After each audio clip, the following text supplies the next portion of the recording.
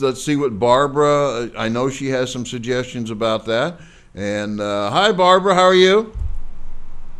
I'm a lot better than I was last week, James. Yeah, welcome back. I know that was a terrible cold. I think it went from coast to coast. I had it, the whole crew had it, and you had it right at the very moment you were on the camera. But welcome back. Thank you. Okay, so tell us now, if I'm a hunter and I have a hunt booked for Mexico, what is the advice that the hunting report would like to give me? Well, the first thing that I would advise is make sure that your paperwork is absolutely perfect when you're going over there. If you're taking your rifle, make sure that your permits are filled out properly, that you have your customs 5547 form with you. If you're going to be driving into Mexico, the advice is go only in daylight hours and meet up with your outfitter as soon as possible. Yeah, and I totally agree with that. I'm going to go a little further than you are, though, because I think that you're still might be thinking that the hunters can take their own guns with them. And I'm going to go out on a limb here. I'm going to say, you know what, shooters?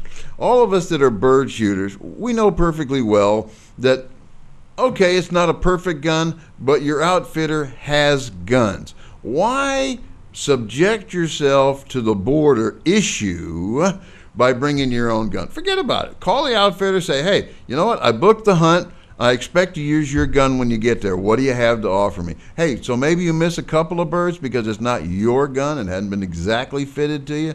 And I know Barbara doesn't want to say this, but I'm going to suggest to you, do not take a gun across the border. I don't care how many permits you've got. I don't care who told you it's okay. My personal opinion, don't take it. Use the outfitter's gun. What do you think, Barbara? Well, that would certainly simplify things.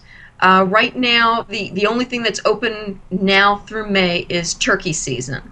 And a lot of outfitters now have some decent firearms in camp, and you should be able to get one that you can borrow while you're there. I receive reports from dozens of hunters coming back in February and in March with their sheep hunting. None of them complained about any problems. None of them were stopped or harassed. None of them saw anything out of sorts.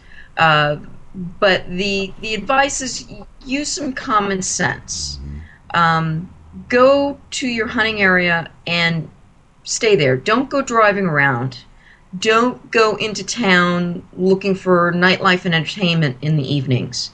That's probably not a good idea. These kinds of people hang out in shady places. Make sure you stay away from those places and the kinds of people that live and work in them. I don't think I have to go into too many details about. I think we got the picture there.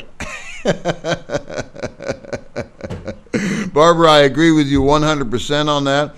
And like I said, personally, I would not take my gun across the border. Why do that at this time? Maybe at the end of the turkey season, maybe we would have got a better handle on what's going on down there.